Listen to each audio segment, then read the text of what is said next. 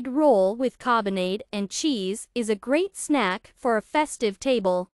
Pork carbonate has a pleasant smoked taste. It goes well with melted and hard cheese.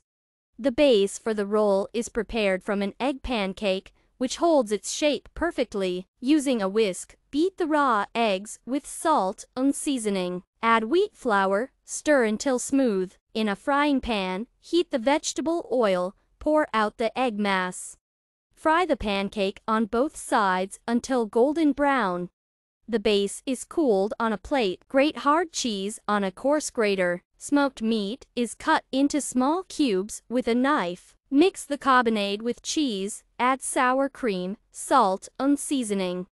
Stir. The filling is ready. The cooled egg base is covered with filling. We roll it into a roll, put it in the refrigerator for 1.5 hours. Then we take a sharp knife, cut the roll into pieces. The appetizer is served with the first and second courses. Enjoy your meal.